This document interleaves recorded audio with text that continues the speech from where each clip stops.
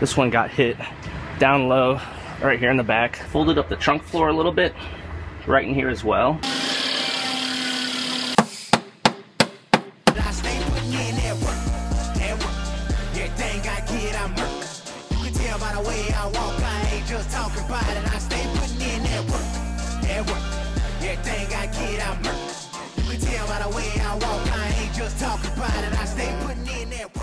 I have a Hyundai Elantra here.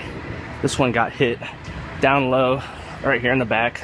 I've had a bunch of these lately hit like this. It folded up the trunk floor a little bit, right in here as well. So this one's gonna get a new rear body panel, which I have right here.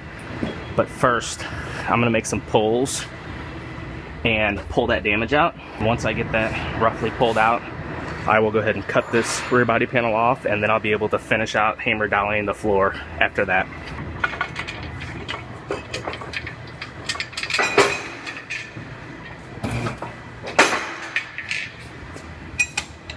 Since this is gonna get a new back panel anyway, I went ahead and I drilled a hole through the back panel, and I put this plate in here, and I'm gonna use this to pull off of.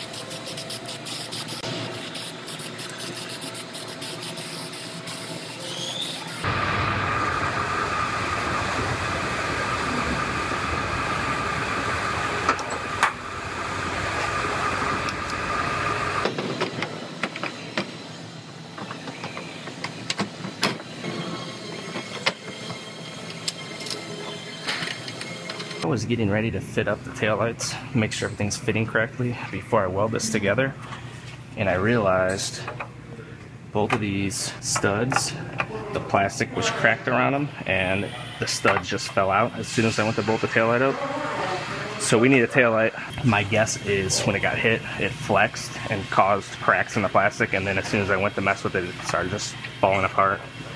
So this one is going to be on hold until I get a taillight, because I don't want to weld this in until I make sure everything's fitting properly. It just showed up, so I'm going to go ahead and fit this taillight up, get everything fitting correctly, and then I'll be able to go ahead and weld this rear body panel on. I got everything fitting very nice on this. Both my taillights are lining up good, nice even gaps. It seals nice across the bottom and opens and latches properly. So I'm gonna go ahead and pull the taillights back out and get this rear body panel welded on and finished up. it.